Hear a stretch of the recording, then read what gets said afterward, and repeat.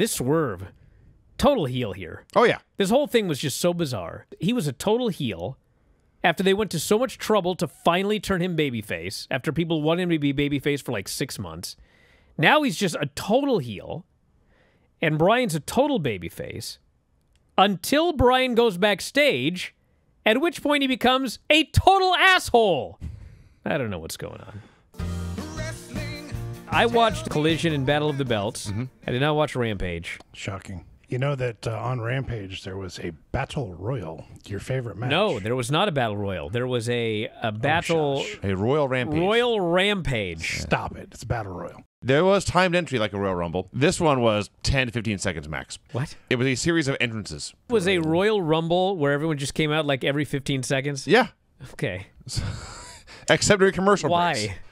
I need to go back and watch it now. No, you don't actually. And I only watched because Nick was in it and he did that quote-unquote angle with Sabian. Nick got a... You watched because Nick was doing an angle with Kip Sabian? Nick is my boy, and I'm going to support everything he does. Nick is my boy, too. I would not watch Paisley do an angle with Kip Sabian. I mean, I don't care. And all of a sudden, in the middle of absolutely nowhere, Queen Aminata grabs Athena, and she lifts her up, upside down, and she drops her on her fucking head with a Tiger Driver 91. I don't want anyone to be fired, okay? But whoever the agent is for this match needs to be harshly reprimanded. What in the fuck were you thinking? That is the whole Will Ospreay storyline. Hologram versus the Beast Mortos. Fuck yeah. They fucking have got this guy over. This guy is so over after 2 weeks. And all he's done is have awesome matches with 2 guys who are great opponents. Thunder Rosa versus, not making this up, Maya World. A wrestler named after Jeff Jarrett's theme song. Ah, you stole my joke. Sorry, dude. You always hear, AEW fans don't want to see this WWE bullshit. But the funny thing is, you know, all I hear about is how much people hated that MJF storyline with the devil. That thing did huge numbers. And everybody wants people to be turning off the show whenever Jericho comes on. He always does well. And the Maximum Male Models, which is a 100% Vince McMahon creation, they go to AEW doing a total Vince McMahon gimmick. And these people are eating it up. Dustin especially, he cradled this thing like a child, much like Mark Briscoe did with his own actual child earlier in the Oh, yeah, we didn't even talk about that. Mark Briscoe's doing a promo, and he introduces the new member of the conglomeration. It's his child, Jay, and he holds his child. And he's being Mark Briscoe while holding this child. And he's shaking back and forth, and he's screaming, and he's being all wild. And the baby's just like... Dude, it's Mark. I know. He sees his dad do this every day. That's my point. It's like, this was normal behavior. My dad's just like this all the time. I've never seen a calmer baby in the hands of a maniac.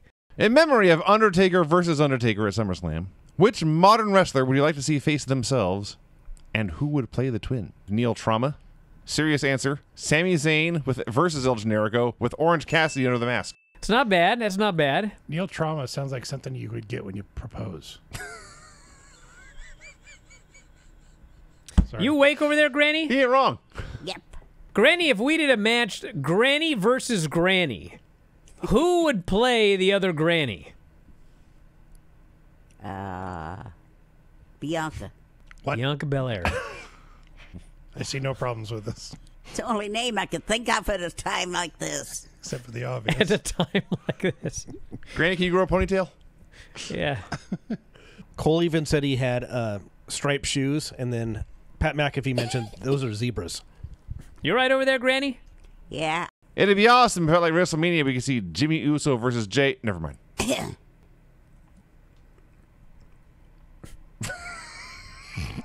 Perfect. Just perfect.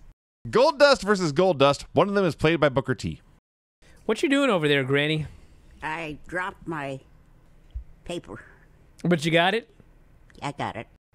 Okay, let's see. Unnecessary censorship. So Oro Ethan after the match and gets his ass just into the earth. Vinny. And Ethan is leaving, holding his all confident. And then Oro just comes back to life, and now he Ethan's ass. Oro jumps him from behind. Yep. Then he his ass after cheap shotting the guy.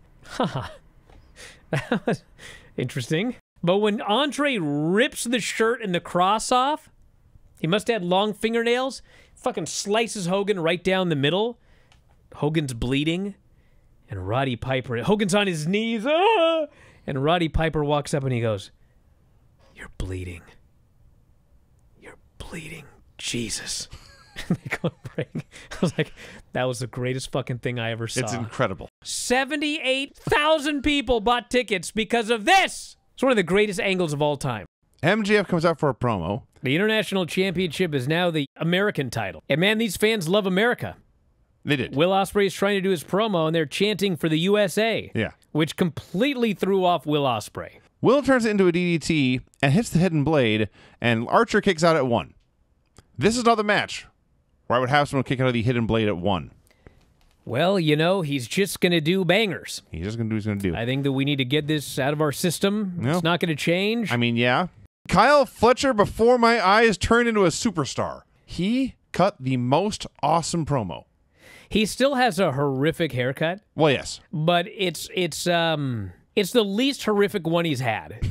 It's very clear that Tony Khan lives and dies on Twitter, and his presumption is that these fans know everything about everything. When Bryan Danielson announced that his contract expired today, this isn't breaking news. I mean, we talked about it on Observer Radio. Dave had it in the Observer. None of these fans had any idea. They were shocked that his contract expired the next day, and he had promised his family he would never sign another long-term contract again. So that's the kind of thing where I think that it might be good to pay attention to your audience and realize that maybe they're not quite as hardcore as you presume all of them are. So Brian says, I have a promise for you. If I do not win the AEW World Championship, I will never wrestle again. The crowd is actually less shocked at this than they were the first one about the contract, but they were still shocked. Swerve is taken aback, but Brian repeats it, makes it clear it's title versus career. This Swerve, total heel here. Oh, yeah. This whole thing was just so bizarre. He was a total heel after they went to so much trouble to finally turn him babyface, after people wanted him to be babyface for like 6 months. Now he's just a total heel, and Brian's a total babyface, until Brian goes backstage, at which point he becomes a total asshole. I don't know what's going on. Max Caster is doing some gimmick on Twitter where he is calling himself the best wrestler alive. It's some sort of bit. I don't know what it is. I don't follow his Twitter. I have no earthly idea.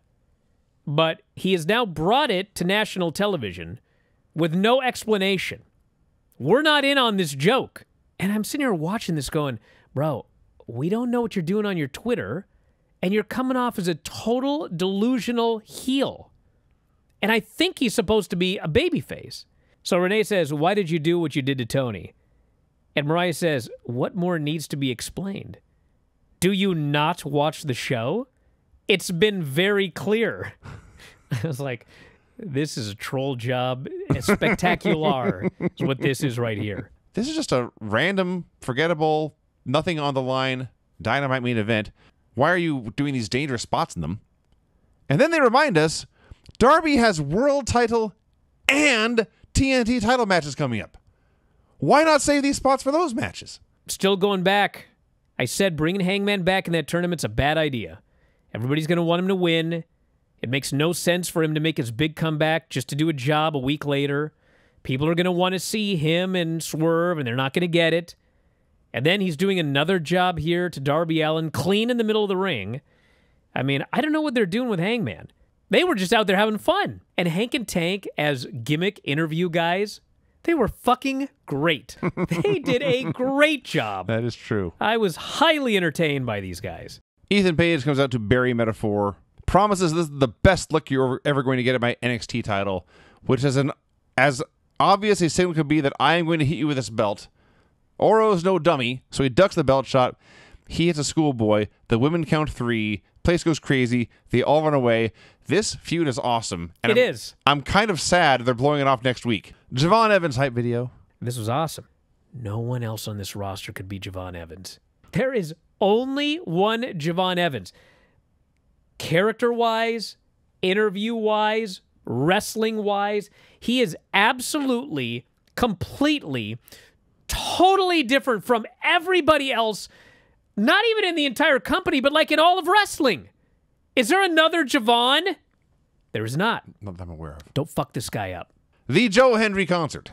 So he sings a song about Scotland and TNA and Shawn Michaels and Booker T. Booker was giddy that he got his. Booker not a Joe Hendry fan. No, and Joe's taking note of this, and they've alluded to this on commentary, but there was someone did a deep fake video of Booker T being Joe Hendry in the Joe Hendry video. It was pretty funny. Kendall Gray versus Jada Parker. So Kendall, 3-time NAIA champion wrestler. You can just watch her move, and she moves like a high-level athlete. And as far as like someone wrestling for 2 months, she is the best female WWE wrestler that I have seen after 2 months since Kalani. And the main event is Thea Hale versus Roxanne Perez. This ruled. This match was awesome. It was like we got a great one-on-one match between a 20-year-old and a 22-year-old Yeah. who are better than 80% of the main roster and are stuck down here in NXT. Yeah. One of the best episodes of NXT you'll see all year. Yeah, this was an excellent, excellent television show. I enjoyed it greatly.